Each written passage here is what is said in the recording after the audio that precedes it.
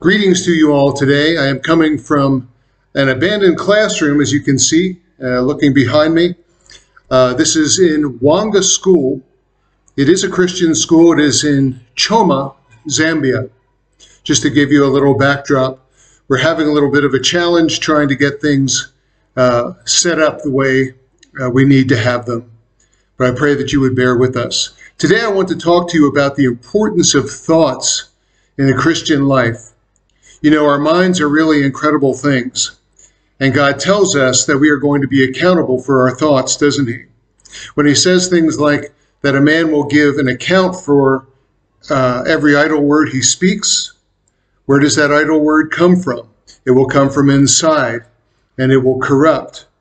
When he says that whosoever looks with lust has committed adultery, that's obviously something that's happening in your mind and inside. And so we know that God is very serious about our thoughts. Everything kind of hinges on that. If we consider the Christian classic, The Pilgrim's Progress by John Bunyan, one of the continued things that was going on during Christian's journey, he would have different interactions with other Christians along the way, other people who were helping him, instructing him. And when they would come to a time, I remember one instance, I believe, was he and Hopeful were walking through this big open field, a field that could have put them to sleep. They chose to talk about the Lord. They chose to talk about Christianity. And in other words, they were focusing their minds where they should be. And this is very important for us, and it's very difficult. When it comes to imaginations, God has said that our imaginations are evil continually. And so we must try to direct our thoughts as much as possible and not give in to these temptations, because one thing will lead to another. The scripture I like to focus on in this comes from 2 Corinthians 10. I'll read verses 3 through 5.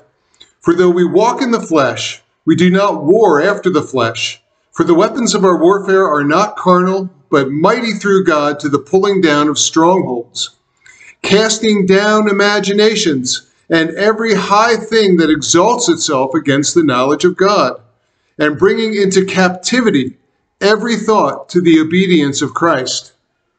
Now, this might sound like a very tall order, and in fact, I think it is. It almost sounds like it's a matter of willpower, but it really isn't.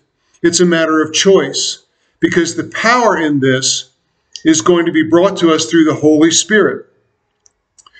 We remember that in Romans 8:11, we are resisting in God's power as he's telling us to crucify the flesh daily. He's saying that if the Spirit of Christ, the Spirit of God, raised Christ from the dead, if that dwells in you, it will also quicken your mortal bodies. So it's really about a choice that we make. The real power, the real work comes from God. The first point I'd like to make about this is idleness. When our minds are idle, it brings imaginations. And this is why we ought to be focused in our minds. I am not one who is in favor of just keeping busy all of the time, just blind busyness. But we need to direct our thoughts and say, oh Lord, please, I'm bringing my thoughts captive to you. Please direct them in the way they should go. Please steer me from temptation and whatnot. It's very important that we do this. But if we are idle, this lends toward imaginations. I hear the children are being rather boisterous right now. They have final exams, and that is always a time of excitement when they have a little time off. You know that our hearts are evil also. They are deceitful above all things and desperately wicked. Who can know them, the Bible says. And so for this, our hearts kind of deceive us, and that's what the imagination comes about, and it can happen very quickly. And this is why our minds need to be focused and just take a little time to pray and seek the Lord about our decisions from moment to moment. Oh Lord, do you want me to go here at this time? Oh Lord, should I purchase this cereal instead of another cereal? I mean, those things may sound kind of trivial, but we train our minds to get in the habit of seeking the Lord and not just randomly, going off into space and deciding whatever they want to do. Another thing we need to avoid very much is bad company. For this, I'd like to read, this is a classic verse from Psalm chapter 1, verses 1 and 2.